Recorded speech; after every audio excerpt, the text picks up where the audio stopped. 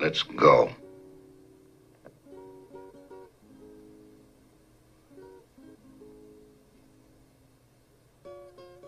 Why not? Interesting facts about famous people.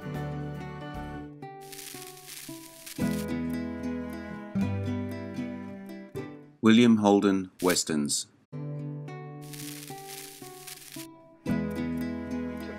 1918 to 1981 was an actor and one of the biggest box office draws of the 1950s. I've always liked William Holden. He always had that confidence and rough suaveness that made him such a great character. The camera loved him, everybody loved him back. Today we will take a look at the westerns he made, great additions to the genre. Holden won the Academy Award for Best Actor for the film Stalag 17, 1953, and the Primetime Emmy Award for Outstanding Lead Actor in a Limited or Anthology Series or Movie for the television miniseries The Blue Knight, 1973. Holden starred in some of Hollywood's most popular and critically acclaimed films, including Sunset Boulevard, 1950, Sabrina, 1954, Picnic, 1955, The Bridge on the River Kwai, 1957, The Wild Bunch, 1969, and Network, 1976. Named one of the top 10 stars of the year 6 times, 1954 to 58 and 1961, and appeared as 25th on the American Film Institute's list of 25 greatest male stars of classic Hollywood cinema. If you enjoy this video, hit the notification button to get my new videos. If you want to check out my many other videos, head over to my channel. The link is in the description. Please take a moment to like and subscribe to the channel as well. I appreciate it. Let's get into it. I'm sorry I didn't answer.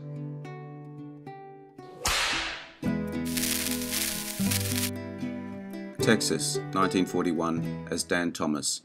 2 Confederate veterans, broke and homeless, are making their way to Texas to start fresh. After comedic adventures, getting into and out of trouble, just trying to make enough money to get to Texas, they witness a stagecoach robbery and manage to hold up the outlaws and take back the cash. At that point, they have a difference of opinion. The good one, Todd Ramsey, Glenn Ford, wants to give it back. The bad one, Dan Thomas, William Holden, wants to keep it and keep going. Goodness wins out, and both are off the hook. You're on your honor now. Take for the hills, man. Come on, boy. Come on. Ain't I the darndest liar? Come on.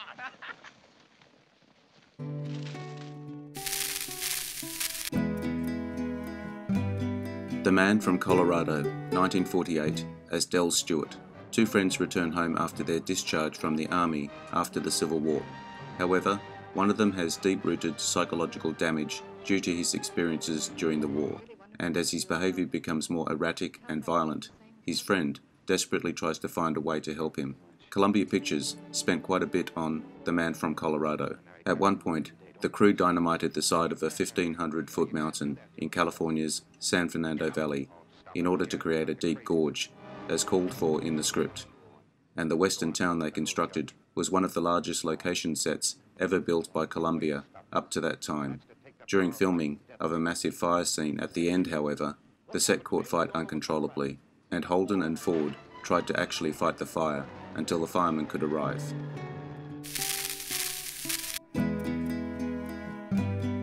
Streets of Laredo, 1949, as Jim Dawkins. Texas, 1878. Cheerful outlaw buddies, Jim, Lorne, and Wahoo, rescue spunky orphan Ranny Carter from rustling racketeers, then are forced to separate. Lorne goes on to bigger and better robberies, while Jim and Wahoo are, at first reluctantly, manoeuvred into joining the Texas Rangers. For friendship's sake, the 3 try to keep out of direct conflict, but a showdown begins to look inevitable, and Ranny, now grown into lovely young womanhood, must choose between Lorne and Jim. This film is a remake of the 1936 film The Texas Rangers, in which the 3 principal male roles were played by Fred McMurray, Jack Oakey, and Lloyd Nolan.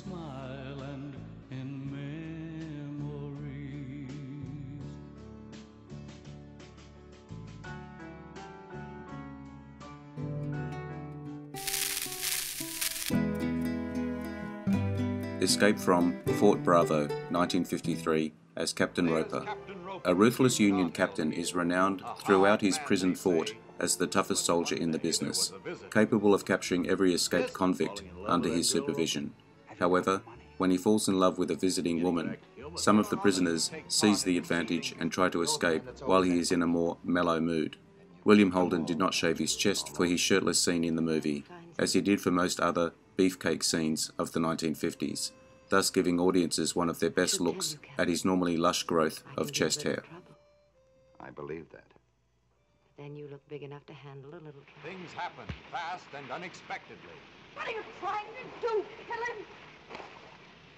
Why don't you take it out on me? That's what you'd really like to do. I'm the one who made a fool out of you.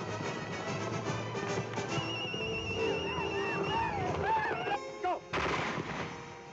You must have missed. Oh, we just killed the same one coming. I've seen the view. You can take me back now.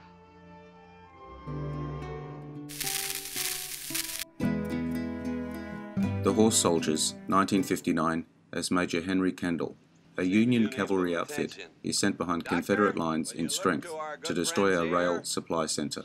Along with them is sent a doctor who causes instant antipathy between him and the commander. The secret plan for the mission is overheard by a Southern belle who must be taken along to assure her silence. The Union officers each have different reasons for wanting to be on the mission. The film marked the beginning of mega deals for Hollywood stars. John Wayne and William Holden received $775,000 each, plus 20% of the overall profits, an unheard of sum for that time. The final contract involved 6 companies and numbered twice the pages of the movie's script. The film, however, was a financial failure, with no profits to be shared in the end.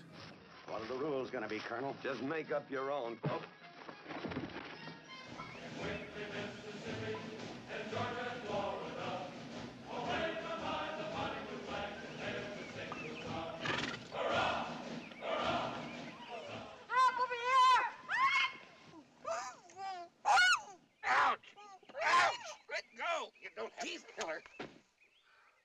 I've got 800 men out there. Get some water.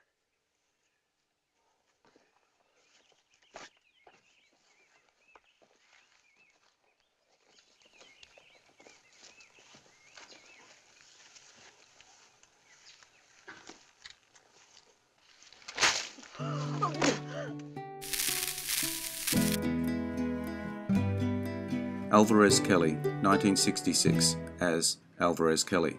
Suave former Texan cattleman Alvarez Kelly, now living in Mexico, has little interest in the Civil War, except to make some money. But after a long drive to deliver cattle to the Union, he finds himself kidnapped by Confederate Colonel Tom Rossiter. With the hungry troops and civilians surrounded in Richmond by the Union Army, the colonel intends, one way or another, to persuade Kelly to help still the herd and move it into town. Confederate money has no appeal, so the colonel resorts to other means with unexpected results. William Holden and Richard Whitmark became good friends during the production of the film. When Whitmark became ill with the flu and was confined to his room, Holden bought him a snare drum because he knew Whitmark played the drums. Whitmark later remarked that 4 months of being constantly together on a film location was the equivalent of 10 or 15 years of friendship. 2,500 head of cattle. That makes 2,600 for our side.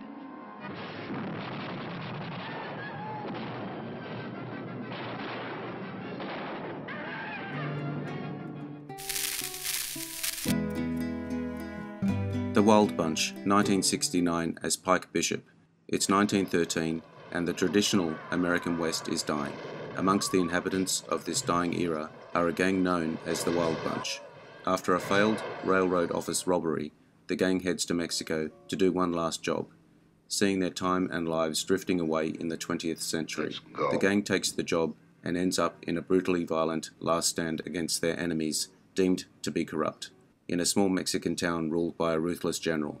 Sam Peckinpah would drive his crew so hard that it sometimes created friction and confrontations between him and certain cast members. Early in the shooting, William Holden threatened to walk off the set if Peckinpah continued to verbally abuse the crew in his presence.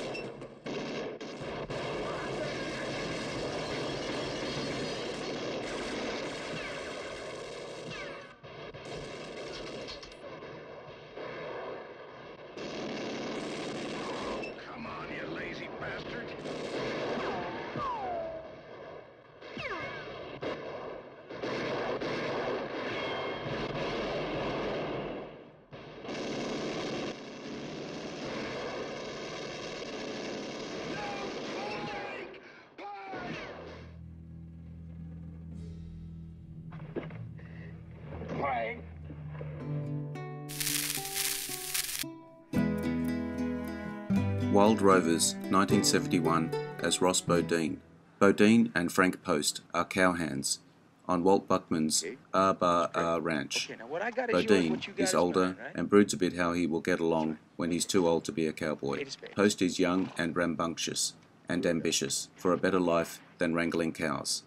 When one of their fellow cowboys is killed in a corral accident, Post suggests a way into a better life for himself and his friend, robbing a bank.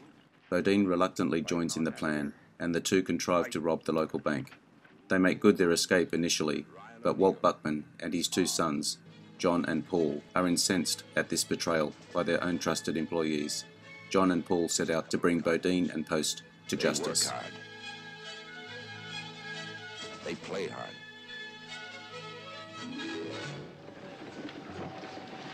Well, then let's you and me rob us a bank. Man, see, I can't honestly get too upset about it because I ain't never done nothing like this before.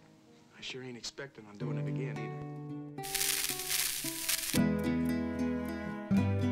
The Revengers, 1972, as John Benedict. The life of peaceful rancher John Benedict, William Holden, is torn apart when his family is massacred by a gang of marauding outlaws and his farm is destroyed. He assembles a team of men, lawless convicts, to act as his posse, as he pursues the gang responsible for the deaths of his loved ones.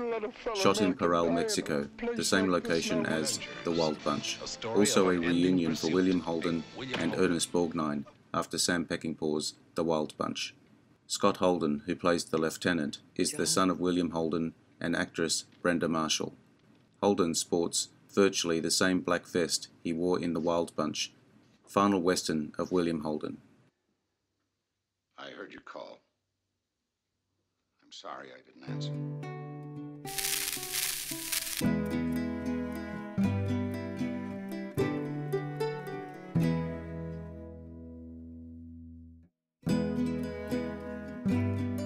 I hope you enjoyed the video. Let me know what you think in the comments. I appreciate your likes and subscribers. Hit the notification button to get my new videos. Take a look at my channel and check out my Facebook page.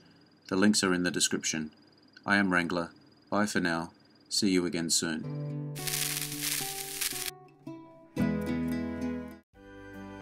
Interesting facts about famous people.